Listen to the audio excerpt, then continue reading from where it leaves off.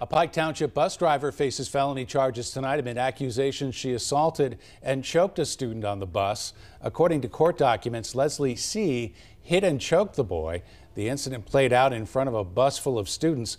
Court documents show it began when the bus driver had to reroute due to an accident. Several students asked to get off the bus, but C reportedly told them to sit down, and that's when one boy attempted to push a button to open the bus doors. And according to police, C grabbed that student. She grabbed him by the neck, pushed him onto the seat, put her hand around his neck and started squeezing and scratching. And the other students were trying to pull her off.